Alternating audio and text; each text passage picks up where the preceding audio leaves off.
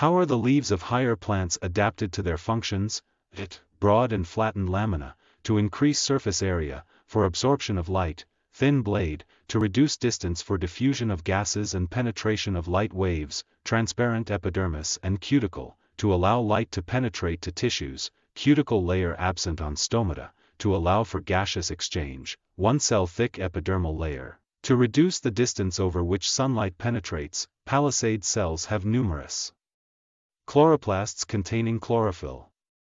To trap maximum amounts of light energy, have stomata on the epidermis, to allow for gaseous exchange, and control of water loss through transpiration. Palisade layer have elongated cells located at right angles to the leaf surface, for maximum absorption of light energy. Spongy mesophyll, consists of spherical and loosely packed cells, to create air spaces, which communicate with the atmosphere through stomata. For purposes of gaseous exchange and control of water loss. Veins have conducting tissues, xylem, for movement of water and dissolved mineral salts; phloem, for translocation of manufactured food.